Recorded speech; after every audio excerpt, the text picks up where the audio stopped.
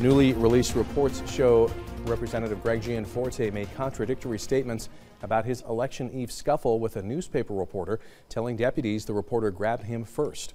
But a few weeks later, Gianforte's formal apology said Guardian reporter Ben Jacobs did not initiate physical contact with me, end quote, saying he had no right to assault Jacobs. Exactly what happened during the May 24th campaign event in Bozeman was unclear in the immediate hours after the assault, which preceded the special election the next day. Initially, Gianforte's campaign spokesman said Jacobs started the scuffle, claiming he, quote, grabbed Greg's wrist and spun away from Greg, pushing them both to the ground, end quote.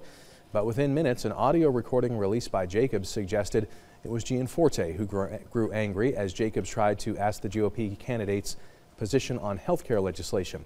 The Guardian report analyzed reports from Gallatin County Sheriff's deputies where Gianforte told investigators Jacob made the first physical contact and that the, quote, liberal media is just trying to make a story, end quote. Now, a Gianforte spokesman dismissed this latest report in a written statement.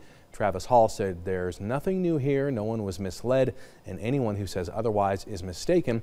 Greg took responsibility for his actions and is focused on serving the people of Montana. Gianforte pleaded guilty to the assault and apologized for his actions. He performed community service and paid a fine. You can read more on this story on our websites.